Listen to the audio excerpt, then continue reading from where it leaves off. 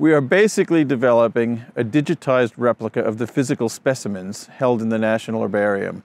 These images will be high resolution and will be available for researchers and end users. Basically what it means is we'll be able to digitize the entire collection in less than a year. This process is really exciting because it's so fast. So to digitize these specimens in-house, it would have taken us about 8 years at the rate that we were operating at before Picturae arrived. These are grasses. We have around 60,000 grass specimens, and it's one of our largest plant families, one of our largest families in our collection.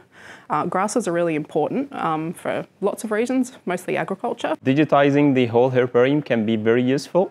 It allows us to try machine learning techniques on a vast amount of data that exists in the herbarium repository. One of the interesting things in which this data can be used is to understand how plants are responding to climate change. For example, by counting how the productive structure, things like flowers and the fruits, how their count is changing with time, will tell us how those plants are responding to climate change. Machine learning, we are always interested in more data. So digitizing the whole herbarium will definitely be useful for us because it gives us a playground to try our algorithms on more and more data.